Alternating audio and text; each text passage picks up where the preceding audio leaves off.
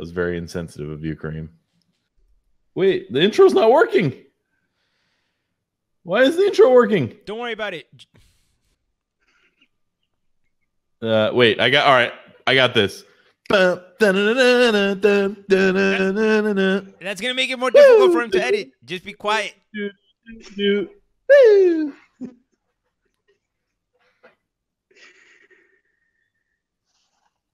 And welcome to the Crypto Basic Podcast. My name is Michael Lockey. This is the Friday flagship. This will be released on August the 8th of 2018. This is episode number, which number are we for this? I believe it's 98. This is going to be 98. Okay, so the following Wednesday after this is released will be episode 100. We are considering something a little unique for that. We haven't decided fully what that's going to be yet, so please keep on the lookout for that. Let's go ahead and introduce my co-host today, Brent Philbin. What? It's me. And Kareem Baruche. Hello, everybody. Let's go ahead and get the announcement started off with another predicted victory from Team Kareem. Brent, how do you feel about this? This isn't even like whatever. Of course, like we can't. He has double the bankroll of either one of us. At this point, we can't catch him. We're just battling for who has to do the stupid stuff. All right, you know what? I'm gonna. How's that working out? So here's the opportunity. Here's the opportunity. What is the lesson from this contest? That if you think you're smarter than the market, you're wrong. If you want to crush it in this space, just go buy some of those big, juicy, awesome projects.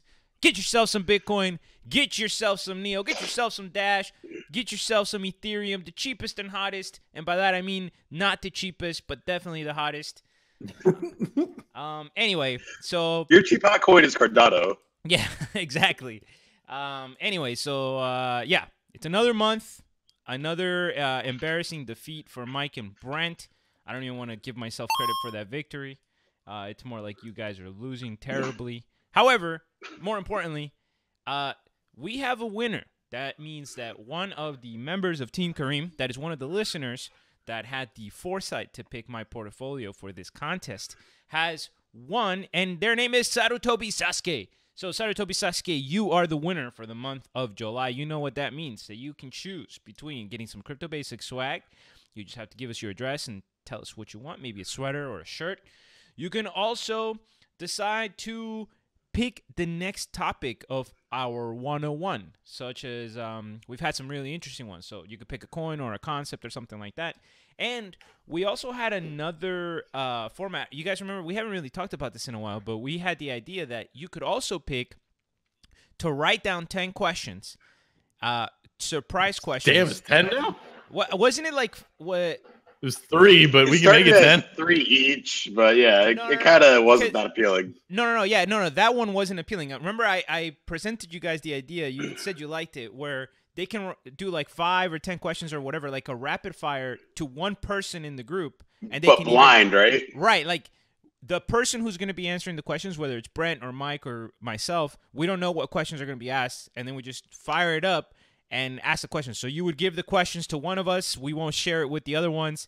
And then maybe on our next flagship or whatever, we're going to be like, oh, okay, Brent, these are the questions that Sarutobi Sasuke wants to ask, or Mike, or whatever. So anyway, those are your options. Congratulations, Sarutobi Sasuke, for picking Team Kareem.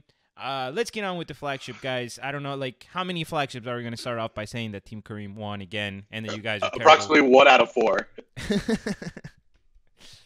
Yep. Yeah. There's going to be exactly one more, and I will go ahead and predict that Team Kareem will win the overall contest. Wow. So when you do, I will also be right because of my prediction.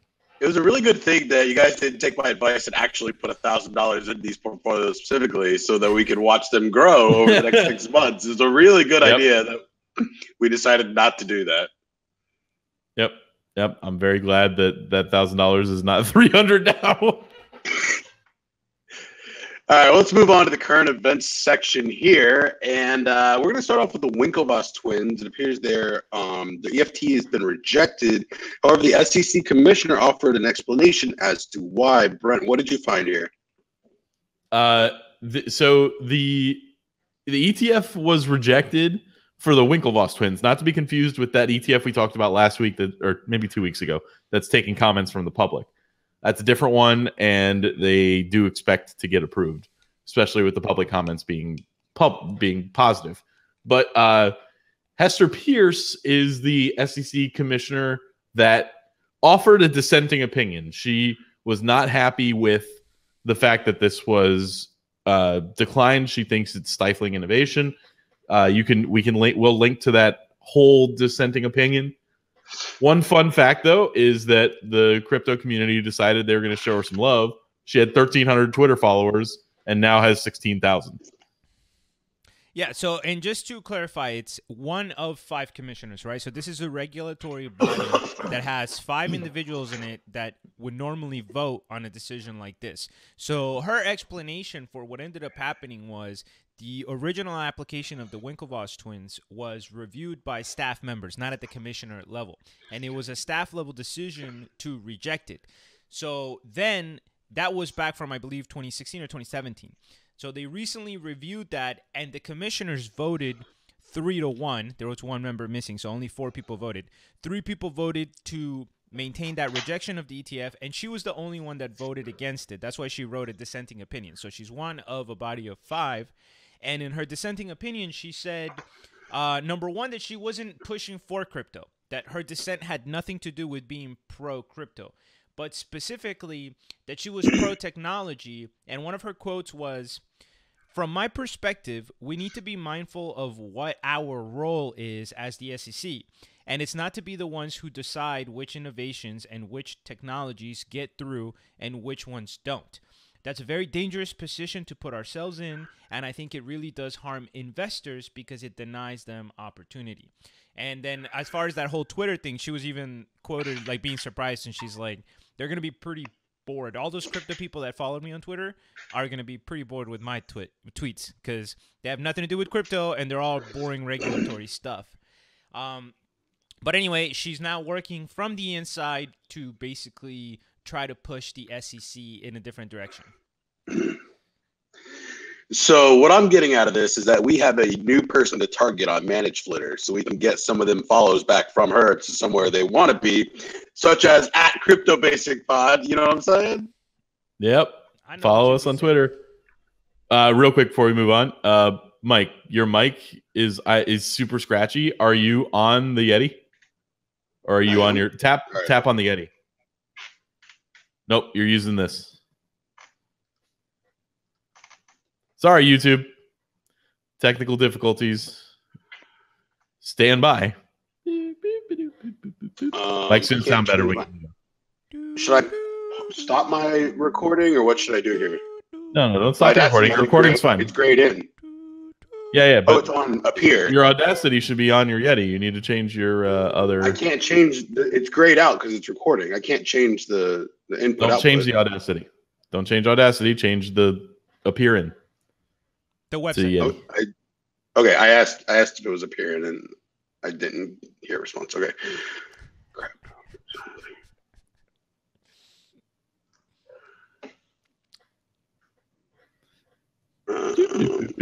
Where is this at? Okay, Mike. Okay. Microphone Yeti.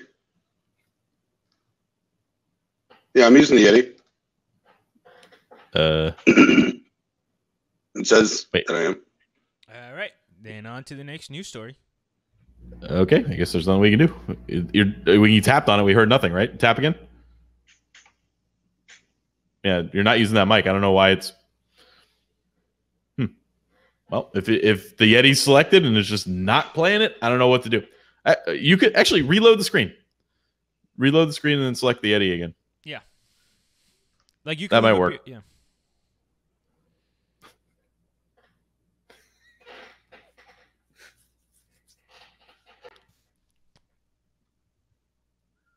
Dab it. Microphone is. There we go. A little different. Yeah. Yep. Okay. Yeah, that's much better. All right, guys. So if your mic sounds bad, refresh the screen.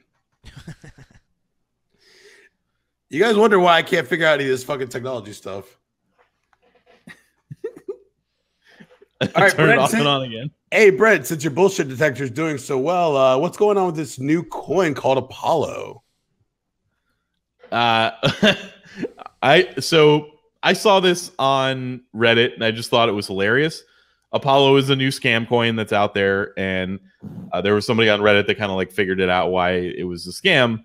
The funny part is the guy who's running the Apollo coin has scammed before. He scammed Kickstarter. He scammed Kickstarter for $30K to lead an expedition to Congo in search of dinosaurs that are still alive.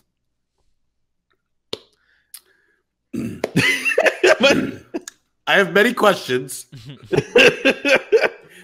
The first one is we have alligators in Florida. You could have just came here.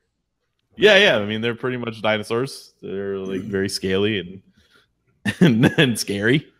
And they go with you on beer runs. He could have definitely gone anywhere because there's no dinosaurs in existence. He was at the time an expert on paleontology and zoology. I don't know what is going on with Kareem. He went and grabbed a book and he's looking through it. No, because I'm guessing it's going to be something quality to add. What's the problem? No. You said living dinosaurs, and it made me think about like this like super ancient creature that was found basically alive that we thought was extinct for millions of years, but I can't remember the name. So, but no, continue, please. I wasn't even gonna. Oh, all right. Well, if it was found by the guy who did no, it was Apollo not found coin, by that guy. I'm almost 100% sure that this was. It would be found. very much like Brent to actually like this guy might be the most like the famous living dinosaurs researcher in the world, and Brent's like, nope, he's a scam. No. I don't think this was found by a Kickstarter. Anyway, he is now all of a sudden a crypto expert. There's a lot more to why it's a scam on the Reddit post. We'll put it in the show notes, but it's just important to mention. Do your research. Is there an obvious thing that they found that should be sent out as an alert for others to maybe learn from or to learn what type of scam it is? So check it out. Tiktaalik was the name, by the way. I knew it was. You see this thing? This dinosaur, like this is an old fossil, like millions of years old. We thought it was extinct. And then found this little guy. Turns out they're still around. See? Maybe this Kickstarter so this wasn't a scam at all. Maybe this guy found a fish. Yeah, he was looking for Tiktaalik. Yep. That National Geographic? No. He went from Richard Dawkins, the greatest show on earth. I recommend it. The God definition? He went from Tiktaalik to Vitalik. All right. Tiktaalik. Oh, Brent. Wow. You should have been a rapper. That was pretty good. Hey, so speaking of Vitalik, he actually has spoken on Twitter, and it looked like he wasn't shitting on anybody this time. What did he say? Yeah, well, first of all, we need to go back to the other thing. You skipped over the other scam I have. Oh, Brent, I'm sorry. I don't know if you know how transitions work. I thought we had a wide open window, and I don't think it mattered what order we talk about Vitalik and McAfee. I wanted to talk about my scams back to back. Okay, then by all means. So literally my introduction for this was going to be, I feel like McAfee has literally installed his antivirus software on this show because we can't go a single Friday without talking about this freak show. So please, by all means, Brent, what other scams we got? So he's shilling this new wallet that is unhackable. It's unhackable, very similar to the Titanic being unsinkable, right? And a little foreshadowing where this is going. It's called Bitfee wallet, right? He offered a $100,000 bounty to anybody that could hack it because it's unhackable. It's been hacked. So I'll just spoil you on that. There's a group that called Oversoft NL that has gained root access to this wallet. And there was another long post I didn't understand that was about the security being shit. So this wallet is really bad. Don't buy it. They said, on top of everything else, they said we're open source. We're a great community project. They are not open source. They have not released their code, but they're saying they're open source because apparently they like explained how they were going to do the code in like a PDF, but didn't release the code on like a GitHub or anything. So yeah, they swore that they were they were open source and they weren't. And as a rule, if John McAfee is pushing something, just don't do it. He's batshit crazy. It is entertaining to watch him be batshit crazy, and I understand why people like to watch him go down his rabbit holes and go crazy, but he's insane. Don't do anything that the guy says. Like, McAfee is literally the worst thing on earth. If it's on your computer, it's basically its own virus.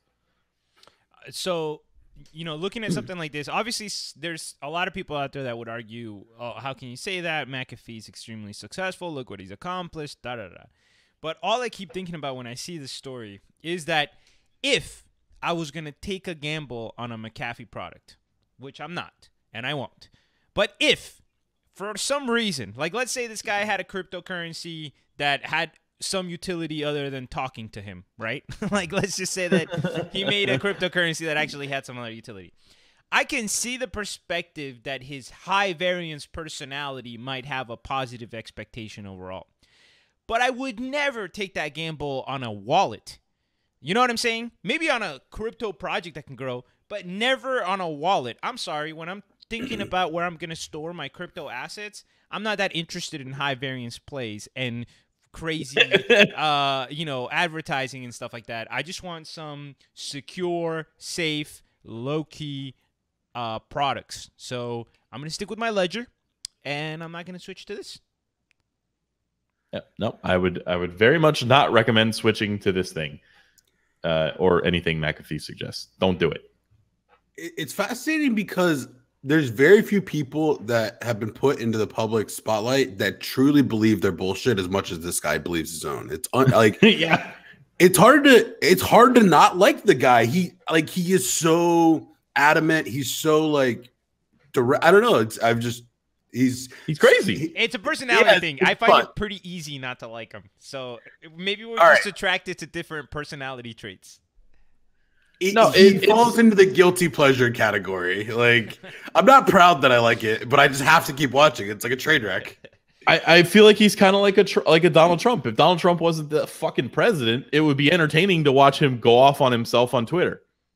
But he is, unfortunately. Did you ever see the Trevor Noah? This is from before that just shows clips of him, and they just he's like, oh, we've been missing it the whole point. He's just an old grumpy guy, and then it just shows clips of Donald Trump ranting about the most random stuff on Twitter, and you're like, oh my god, he is just an old grumpy guy. Yeah. Yep. So speaking of Twitter here, let's get back to Vitalik, Brent. What did this tweet say, and how did you feel about it? Well, it was when Vitalik talks, people listen. So I thought it was important to read this tweet on air. He said, I think there's too much emphasis on Bitcoin, Ethereum / whatever ETFs, and not enough emphasis on making it easier for people to buy $5 to $100 in cryptocurrency via cards at corner stores. The former is better for pumping price, but the latter is much better for actual adoption. And he's right. We do get excited about the fact that these ETFs may be coming in and driving the price upward. But if we're actually wanting crypto to be adopted by people, it needs to be very easy for them to have it. It needs to be very easy for somebody to use it. So he makes a very valid point. I recently put something in our private Discord that we have for the staff, a link for something that I wanted to look into in the future, which was basically a micro investing platform for crypto. And what I liked about it was that, and I didn't dig into the details. That's why I'm not even going to release the name, because I don't want to mislead something before we've done our research. But I thought it was particularly interesting because, with your banks and whatnot, I've had a couple different banks that offer this, but they offer micro investing where you can round up your transactions. You could add, if your transaction is $3.45, you can take 55 cents and put it into a savings account. Well, this other company that I was looking at, they will do that with your crypto. And every time the change adds up to $10, it would deposit the $10 onto this site, and you could micro invest into. And what I really liked about this project was it only had things that we really liked as investing options, such as Zencash and Neblio and a couple of other small options that we have really liked in our research. So hopefully we can do a little more research on that as far as actual micro investing goes.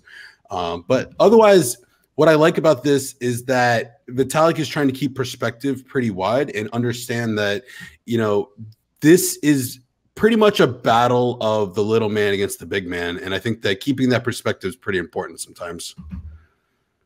Yeah, on a practical basis, I think that this does show some of the weaknesses of cryptocurrency from the perspective of like I think he makes a great point, right? Like, you should be able to buy a $20 Ethereum gift card, for example, and just give it to somebody.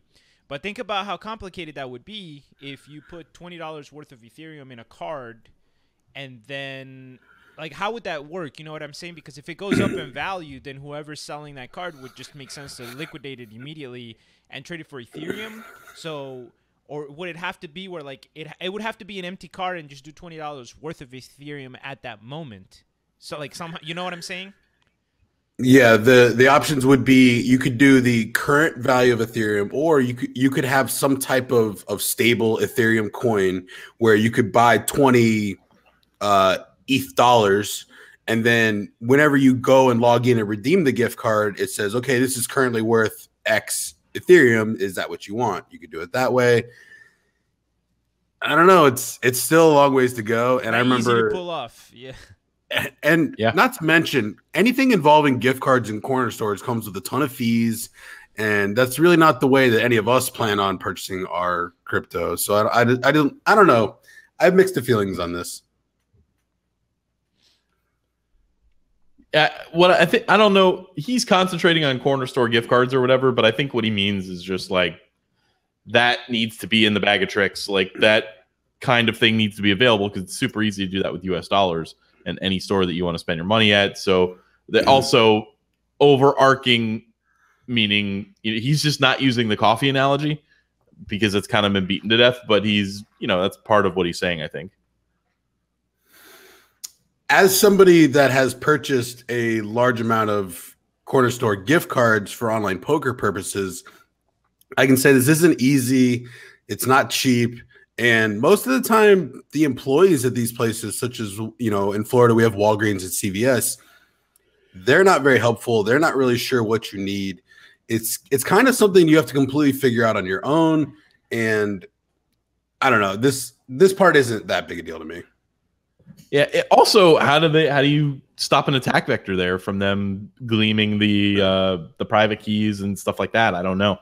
Like, oh, scratch offs. Well, we've explained that that's been gamed before with the ledger when they threw in the fake scratch offs into the ledger boxes so that you would have the key sent to them.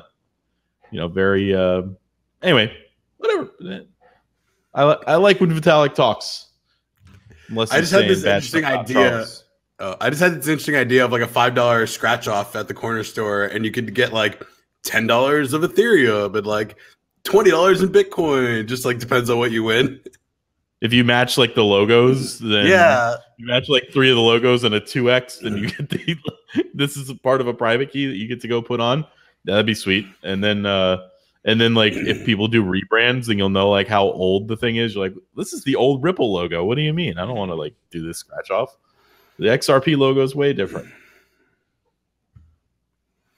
Anything else we want to touch on here? Or do we want to move on?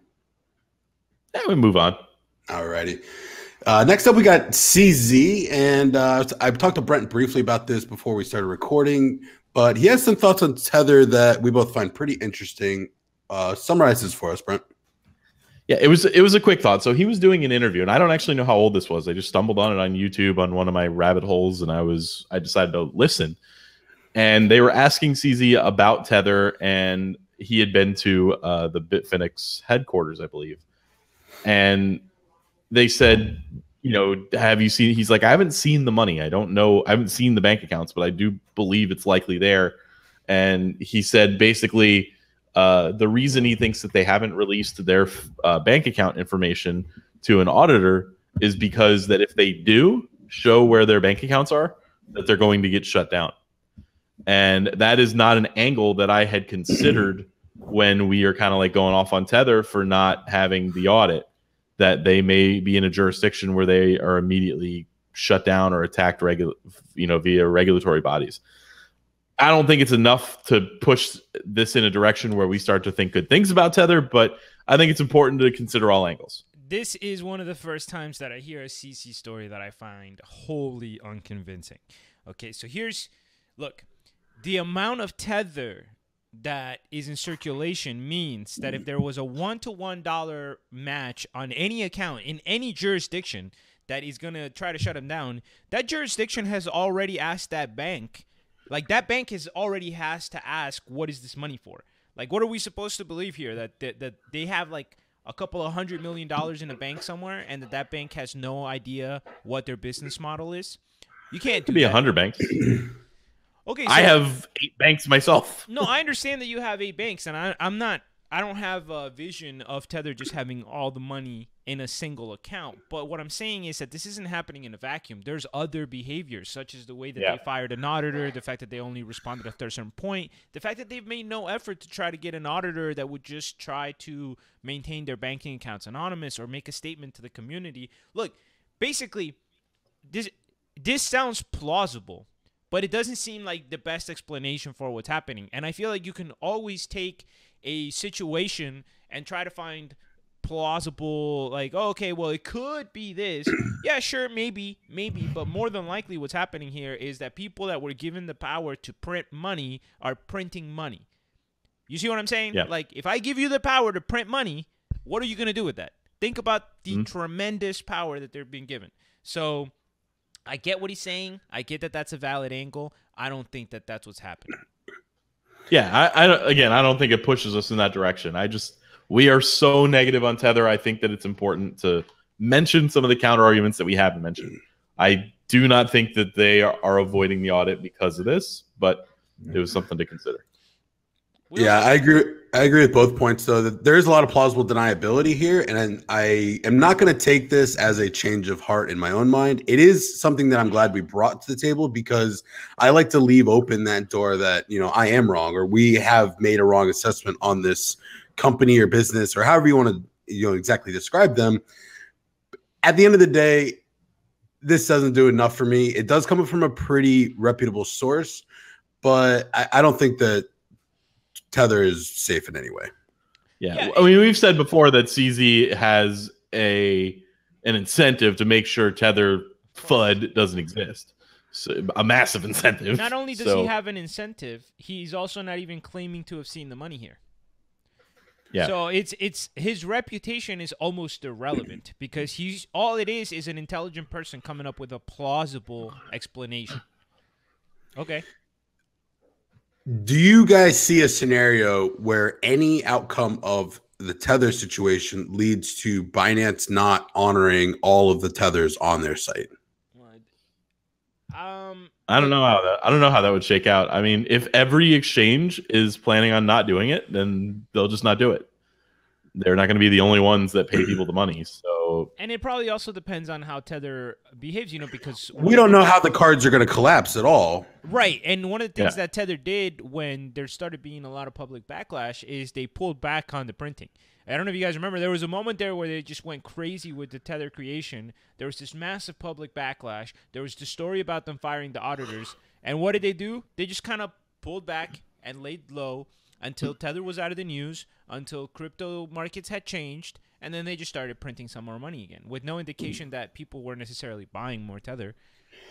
I feel like a lot of the printing of Tethers have been directly correlated with the pumps in Bitcoin. And when the market has gone significantly more, east-west, then I think that their incentives have been drastically reduced to print. So I think that it makes more sense to print $100 million and then buy a bunch of stuff with it as its prices, and that's going to be a huge part in the price going up as well. I don't know. Yeah, I don't know if there's correlation or causation there, but people have noticed that the Bitcoin price is correlated with Tether in a couple of different papers as far as going up when they print and that kind of thing. So, and they posited that Tether is exceptionally good at buying the dip, and But if they're buying so much of it, that would mean that they would force it out of a dip. So I don't know. Again, still do not think Tether is safe. Avoid it if you can. And this is why Kareem says if you give somebody the power to print money, they will print money. Yep, I would. Brent, you got a quick update on some Nano Ledger adoption? So the Ledger Nano has Monero on it now, and it's good to go. So that they're having issues integrating Monero for a long time since their blockchain is so different, and now they're good. So rather than put a link to the story of how Monero is now integrated into the Ledger Nano S, we'll put a link to our Ledger Nano S referral. We're up to $22 in referrals from that now. So we got to get to like 50 before we're allowed to take any money out. But I'm just saying, like, you could go ahead and click that in the show notes and get a Ledger, especially now if you're a Monero maximalist. We are rich. Yeah. Oh, boy. Pretty much. All right. Let's take the ship to crypto around the world. Hold, please. I think this is good now. Attention please. This is the final call.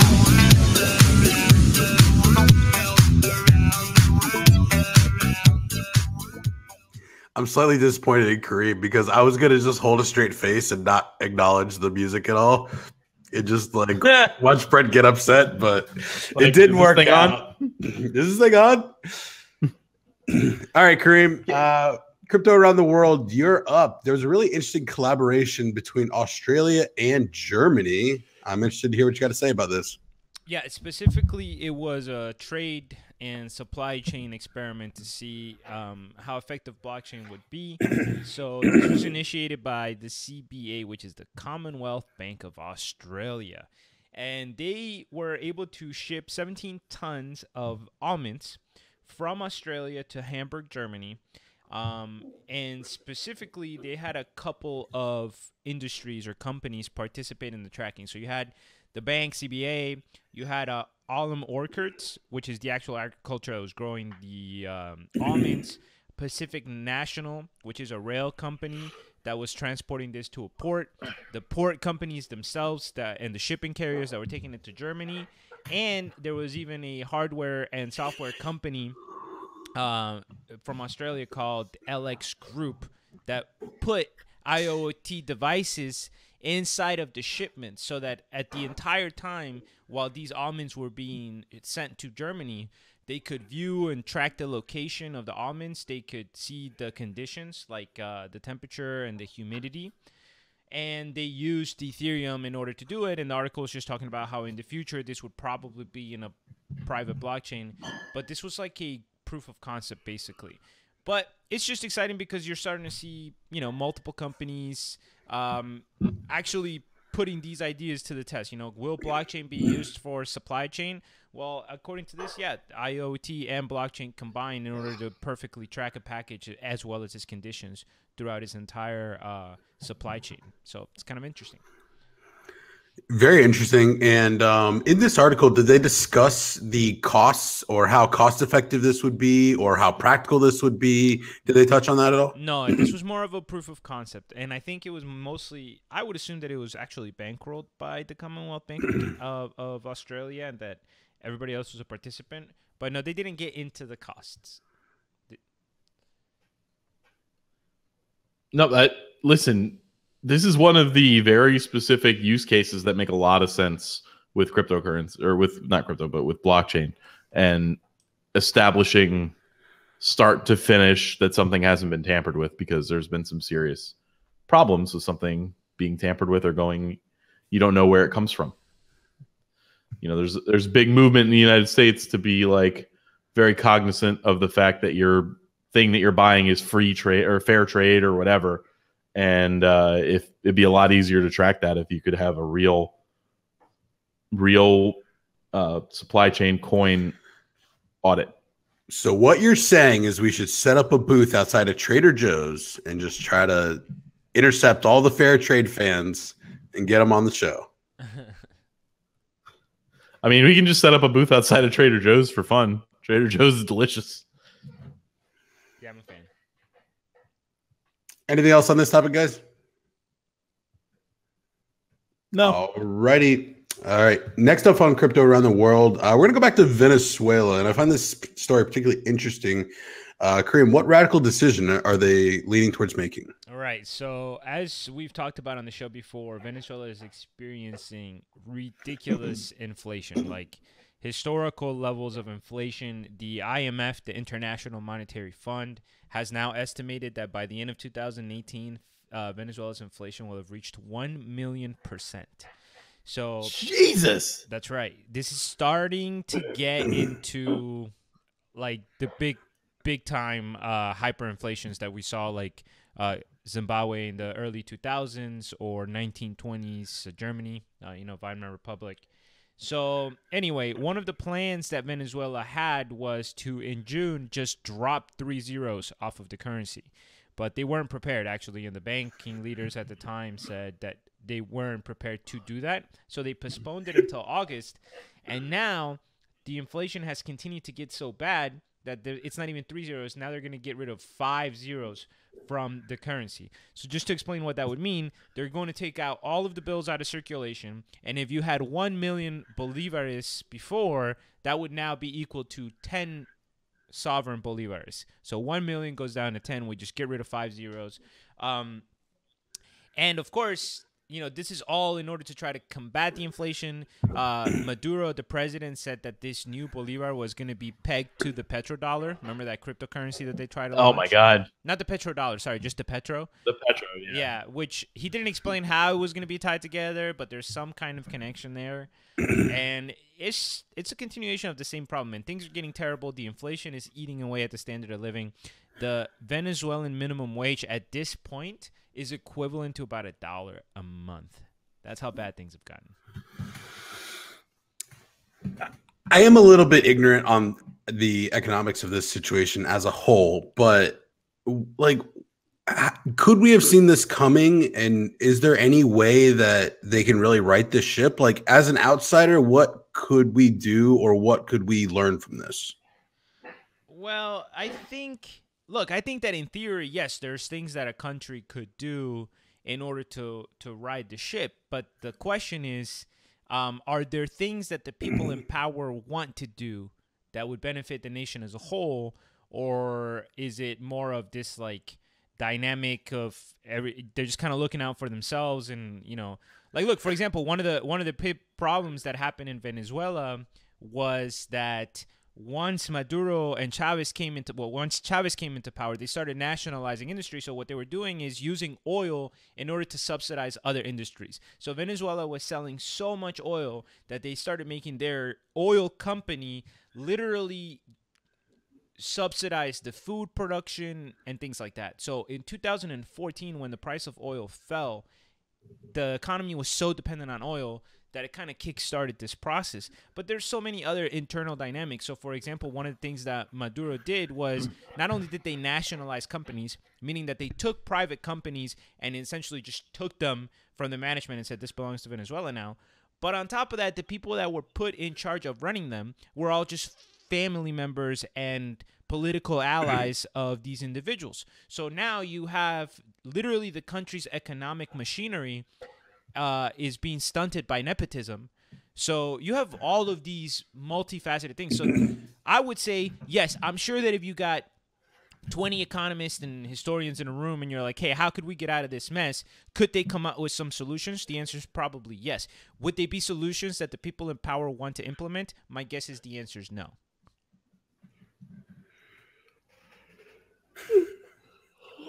Man, I've been yawning a lot this morning. One of the things I'll say is that some of the cryptocurrencies like Dash have been really trying to make a push in Venezuela. This is like the case study. They're really hoping that they can get adoption sooner than later in Venezuela and kind of save these people from, like, how is crypto the solid asset? Like, that's great. Like, the volatility of crypto is nothing compared to what they're dealing with, which is nuts.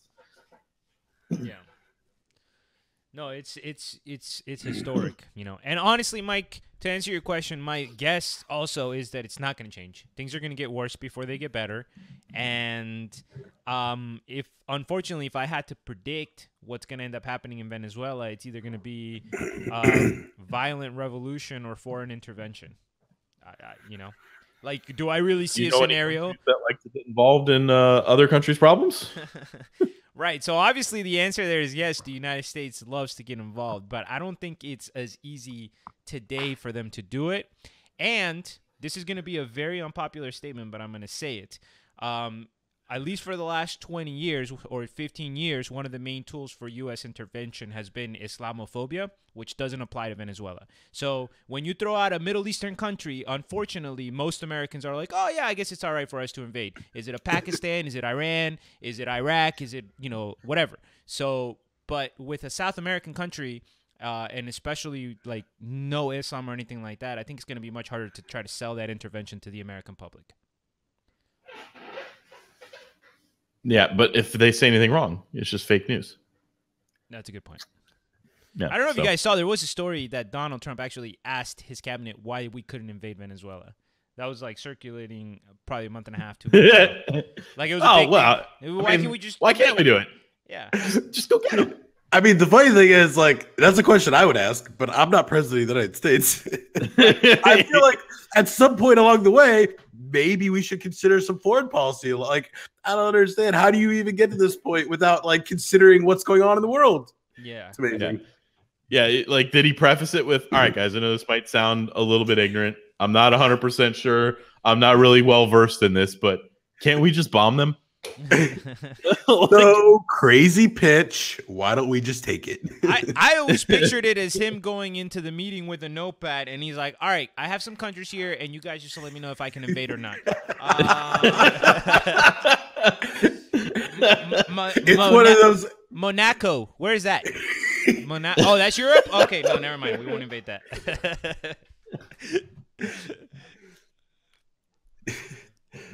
All right.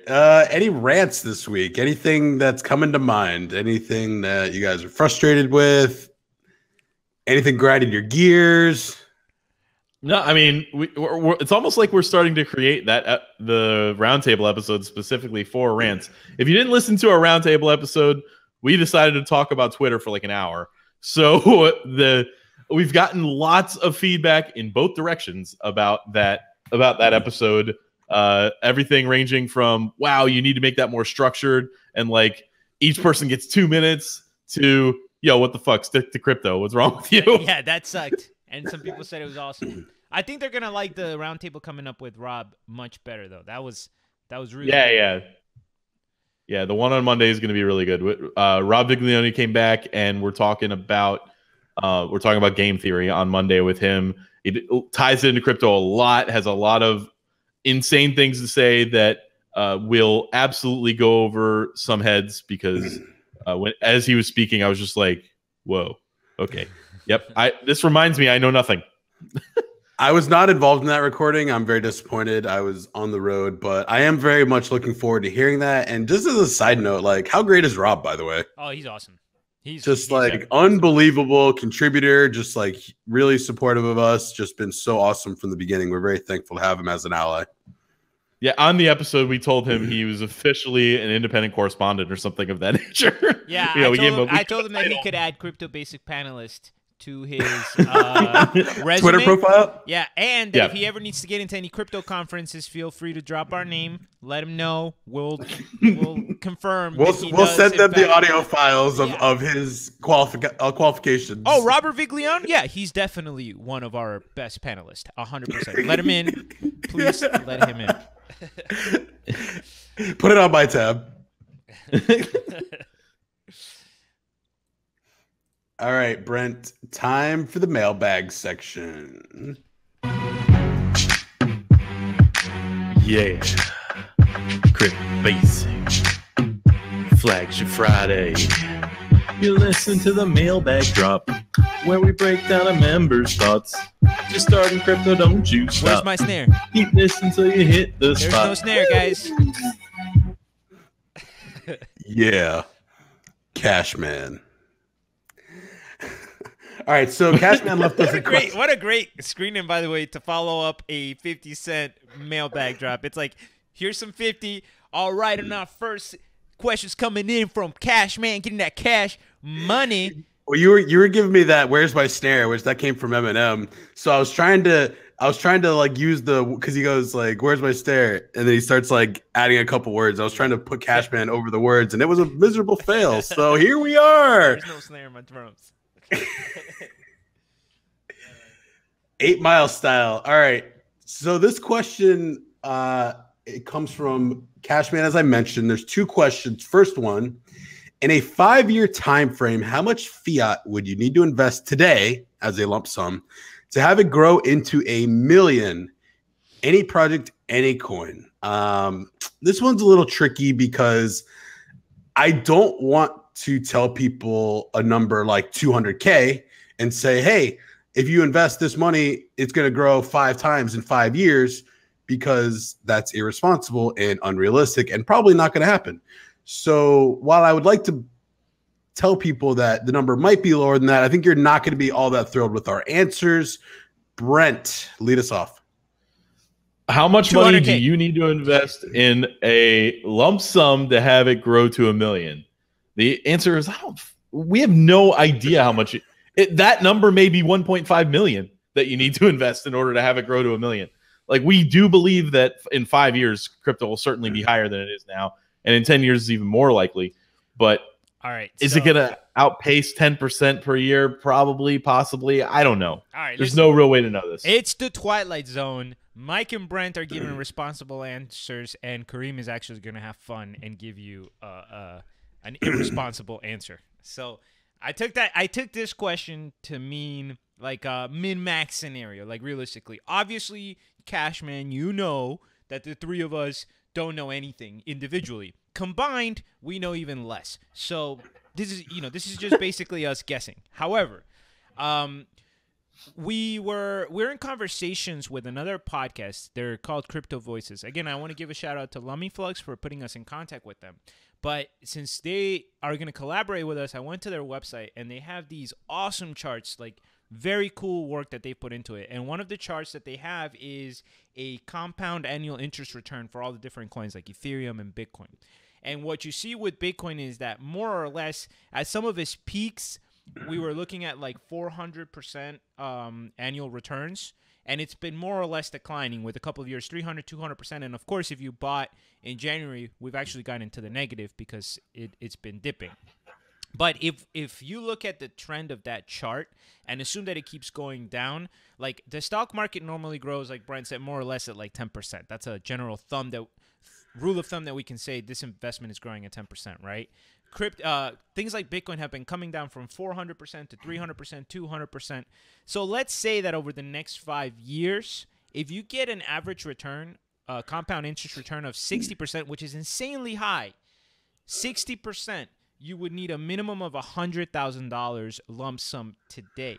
And if that number goes down to 30%, which means it's outpacing regular stocks by threefold, so that's still a very high number. If you have a 30% compounded return, you're still going to need about $250,000 lump sum interest. So to answer your question, yes, there's a really good chance that crypto is going to blow up, and I still think it's a good investment. However, if you want to have $1 million in 5 years, you're going to need to have a lot of money already. Yep, that is very true. The answer is not buy $100 worth of Tron. We know that. So, Kareem, if you're picking the coin, you would just basically pick Bitcoin for that? I would either pick Bitcoin or Cardano or Ethereum. Okay. Mike, what would you pick?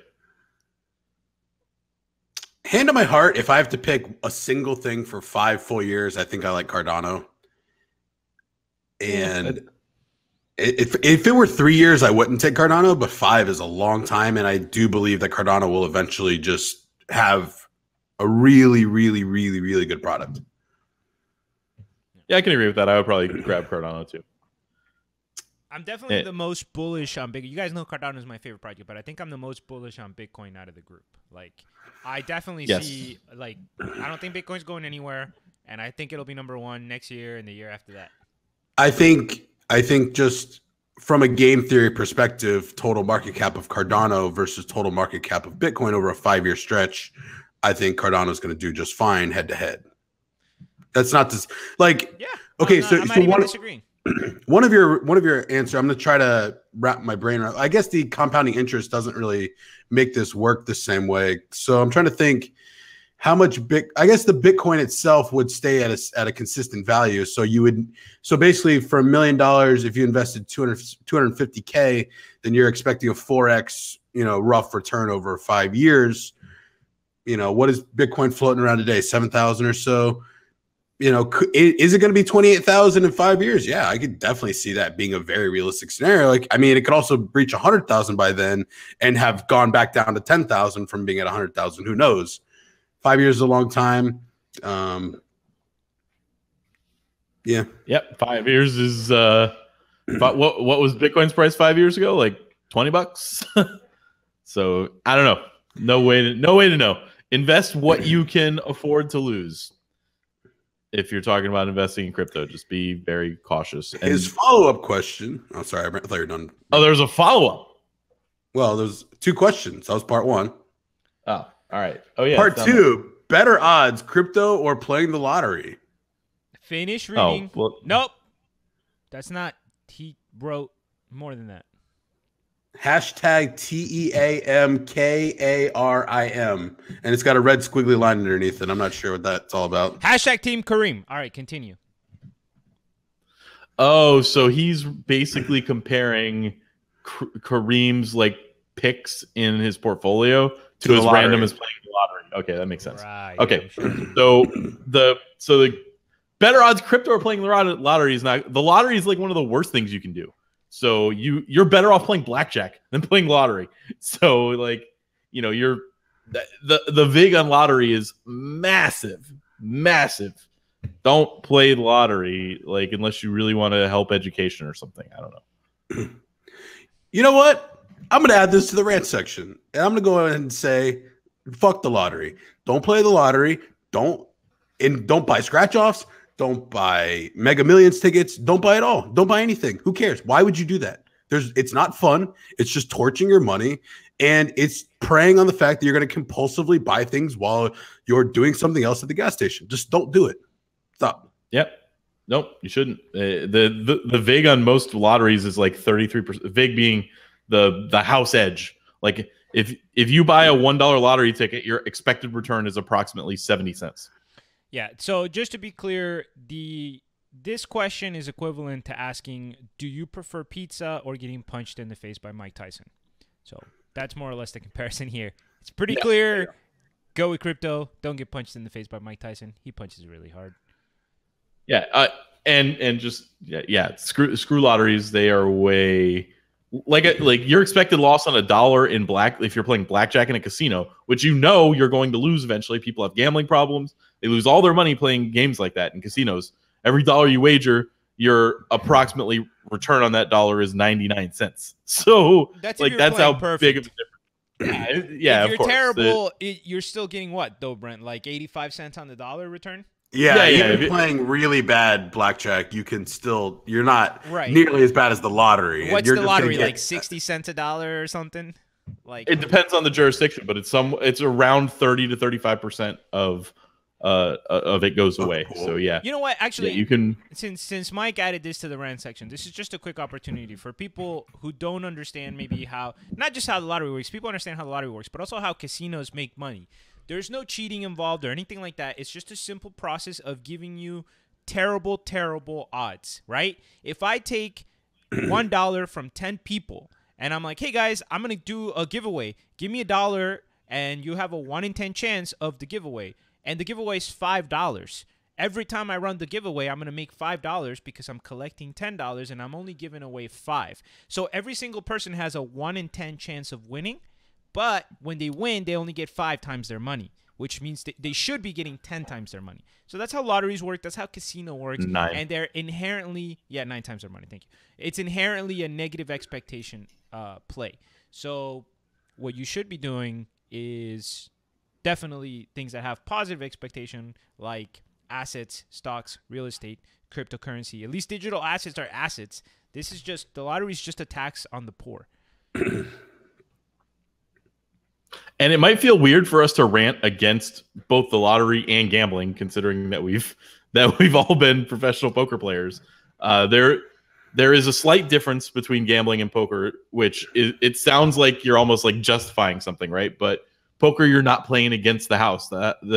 Poker is more akin to trading stocks, almost like you are making a trade. There's a winner and loser, and in the middle, somebody takes some money, which is the house and poker. But you're playing against people, not against odds. Like you cannot You're paying a transaction fee. Craps.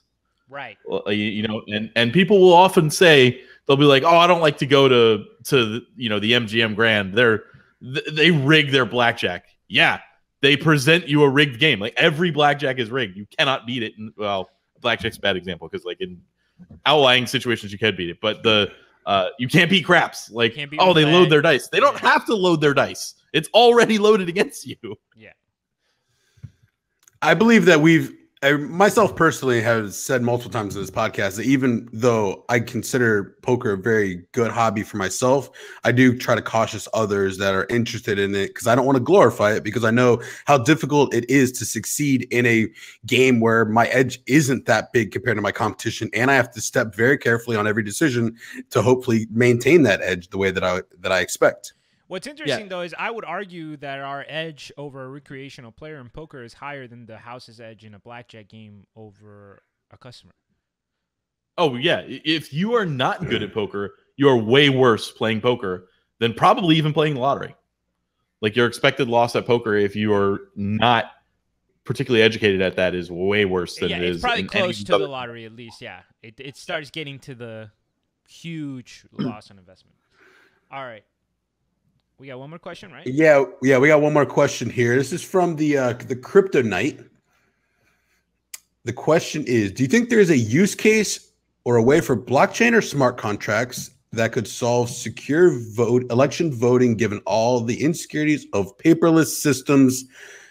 Kareem, you look excited to answer, buddy. What's going on? I do look excited to answer because I'm looking at the screen right now, and I see three people that really don't know anything about anything. And I'm reminded of the fact that I asked this exact question to Robert Viglione in the episode that's coming out on Monday. And this is somebody who's working on a voting system, uses blockchain, and has an economic background with game theory studies. So therefore, my advice to Crypto Knight is don't you dare miss Monday's episode, boy, because Robert Viglione is going to answer that question.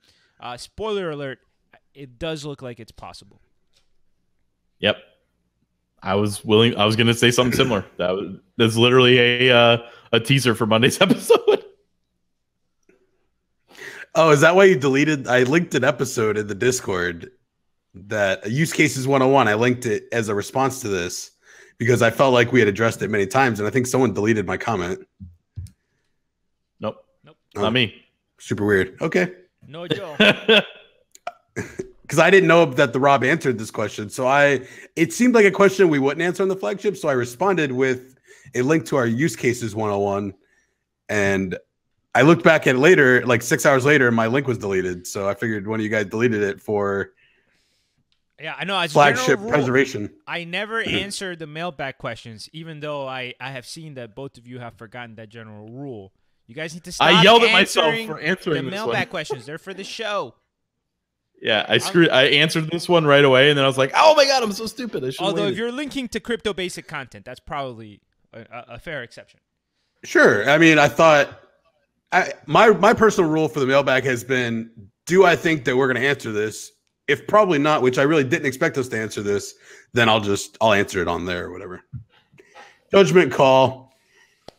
Anything else we want to touch on before we wrap up this edition of the Friday flagship? No, I just want to say we have the best listeners in the world. I want to thank Jesus for giving me this opportunity to talk to you guys, and I don't want to thank I don't know. It just felt like a winning game speech. Never mind. No, I have nothing else to say. I love you guys. I'd like to thank God, my coach, my Charles parents, Huskinson, my Vitalik. sister, McAfee. So Kareem is Tebow now. We would like to thank McAfee for giving us so much content. McAfee, this is for you. For you. I'm going to buy that crypto so I can talk to you. Oh, I forgot about that one, where he was gonna make the McAfee crypto. It's so awesome too because, like, imagine if you're a McAfee trying to create a scam coin, and instead of creating a scam coin, you're just like, oh, I'm just gonna make people pay for my attention, and that's the only use case of this entire thing. Like, what kind of narcissist does he have to be to like go to those lengths? It's insane. Yeah, you can tell a lot about somebody's mind frame by when they do stuff like that. All right, for the Crypto Basic Podcast, my name was Mike. I was here with Brent and Kareem. Thanks again for tuning in. The members of the Crypto Basic Podcast are not financial advisors. They are idiots. Please don't take anything they have to say as financial advice. Do your own research. Rate us on iTunes. And keep listening.